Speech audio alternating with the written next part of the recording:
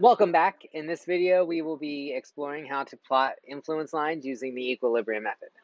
So from previously, we learned that determinant structures, the influence lines are always straight lines. And so what this will enable us to do with the equilibrium method is to recognize discontinuities in our structure.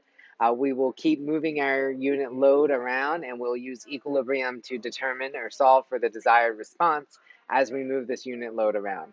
We'll keep moving the load to new positions, especially like right before and right after the discontinuity, and then we'll be able to plot the influence line.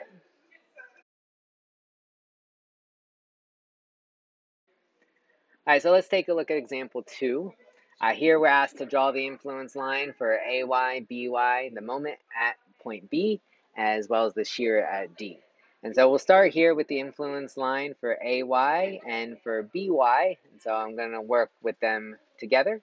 To do this, we'll create a little table to just as we move that 1 kip unit load. And it doesn't have to be 1 kip, it can be 1 kilonewton, it can be 1, elephant, whatever you'd like it to be. But it's good for it to be a unit load so that we can scale it up to other values as your structure experiences other moving loads of not, 1 magnitude.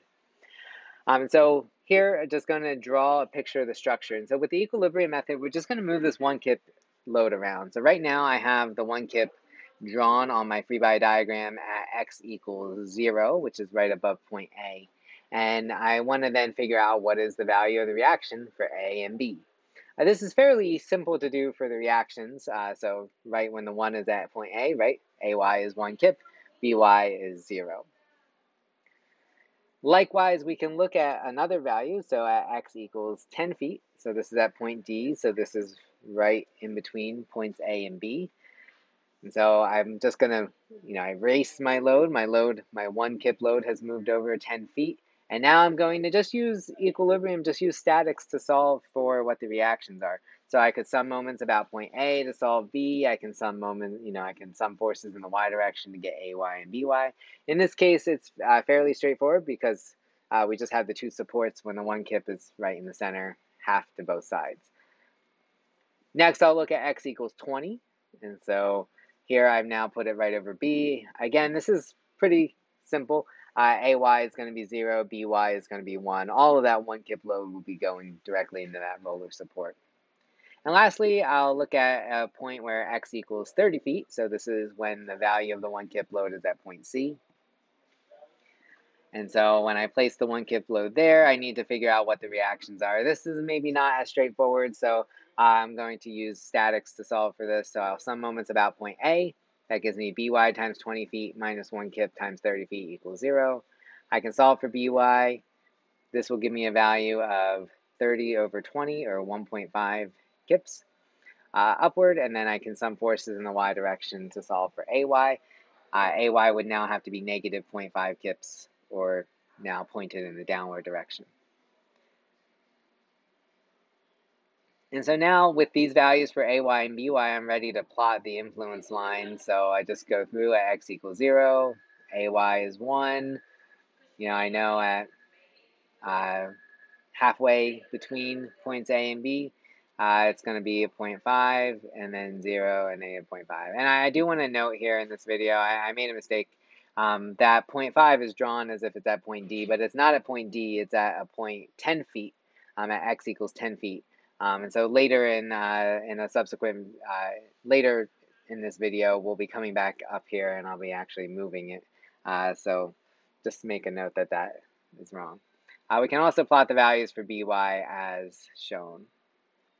Next, we want to look at the influence lines for the moment at B. And so when we do internal forces, it might be a little bit more difficult. So it won't be quite as easy as the reactions, but it's not too bad.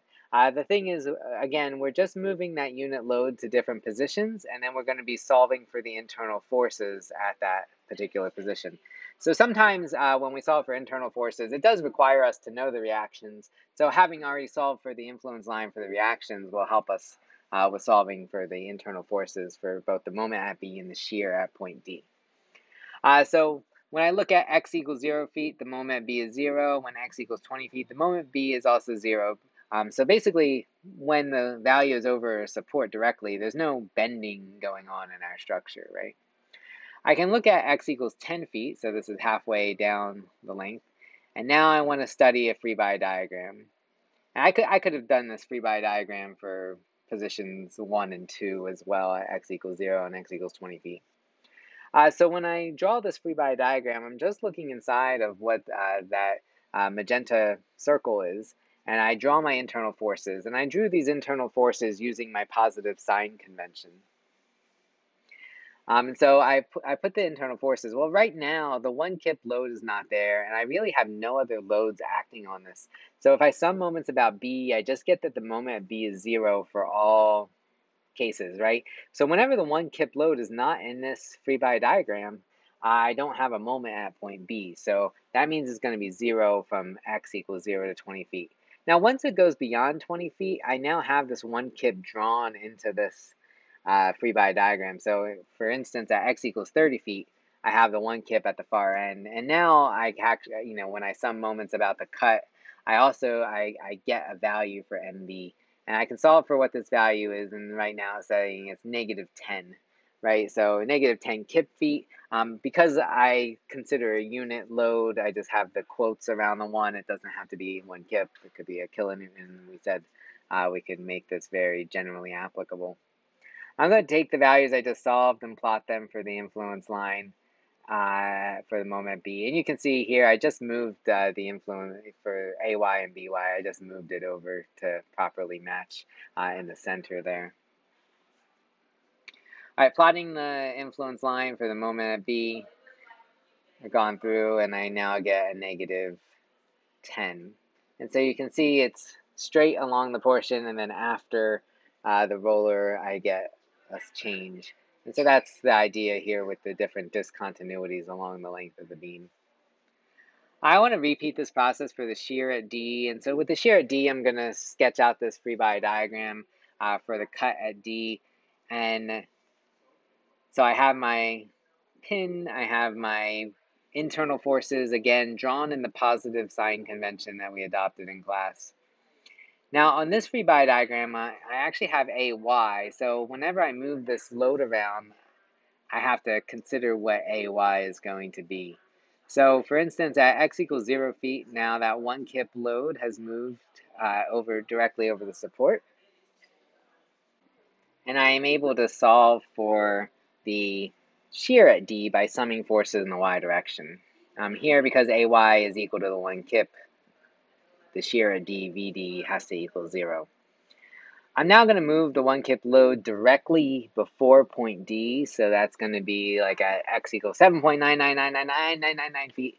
So right there, right before the cut, so that in this case, the load is still on my free body diagram.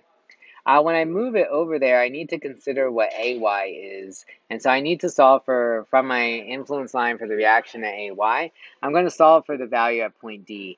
You can do a similar triangle to solve this. And, in this case, I found that it was 0.6. So hopefully you saw I drew that up there on the influence line for AY. So if AY is 0.6 and I have the one kip down, I can sum forces in the y direction and solve for shear at D. In that case, the shear at D would need to be a negative 0.4 kips. So it has to be negative because it's opposite the way I drew it in there. Because I need to have 0.6 now, and then the negative 0.4 would actually be upward to counteract the 1 downward. Now I'm going to shift that one kip load over to a point x equals 8.0001 feet.